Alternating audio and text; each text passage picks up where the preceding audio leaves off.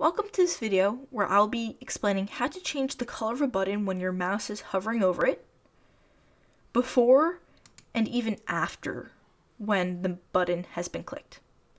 So let's get started. To start off, we are going to create our button.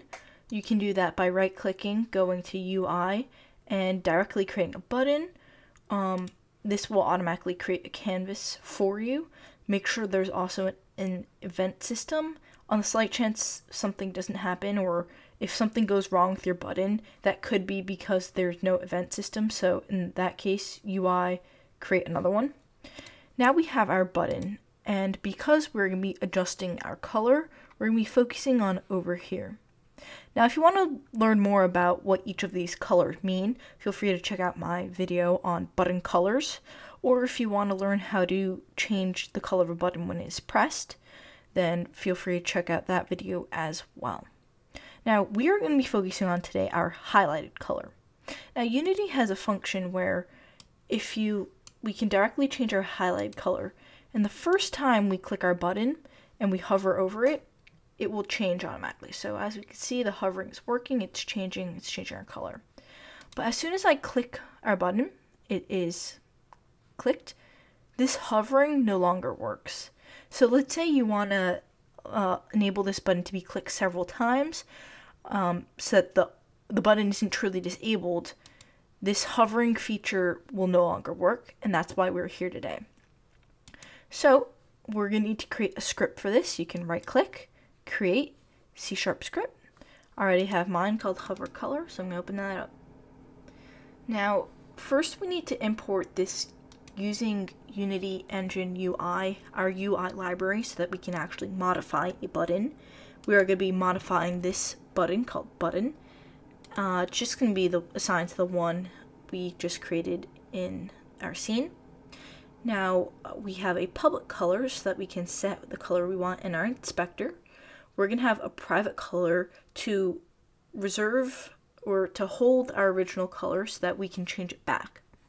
Now, as we've mentioned before, the first time we want to hover over the button, it's already covered by our little panel here. However, it's no longer changed, so what we need to change is now the selected color, because that's what this color is at the moment. So that's what our script is going to do. First, we have to save the current colors in this color block in order to modify them. We can't directly change the button colors, so this color block allows us to do that. And here we are telling original color what it is. We're manually setting that. And in our two methods, that's where we're going to be changing the selected color. By changing the selected color of CB to our wanted color, we can then set CB back equal to button colors and change that color. And then here, when we set it to our original color, we're changing it back. Make sure to save this script. And then when we head back into our scene, we need to add this script to our button. So you can just do that by dragging it on. Now we need to assign our button and our wanted color. I'll make it the same red. Make sure to change this A, which is the transparency, so we can actually see the red. Now we have to assign the methods, and I'm going to do that with an events trigger. What this does is it allows you to choose when you want something to happen. In this case, when the pointer enters on top of the button, we want it to complete our method. So our script is on our button.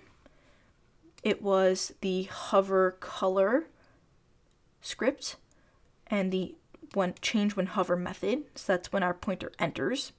Then we can add another event for when the pointer exit, so when it's no longer on the button, and I'll change that from when hover to when leaves. Now, whenever we hover over the button, whether it's pressed or not, I'll go ahead and press it. Whenever it's hovered, our mouse, the button has changed color. Thank you for watching this video. I hope you can apply these skills into your own project.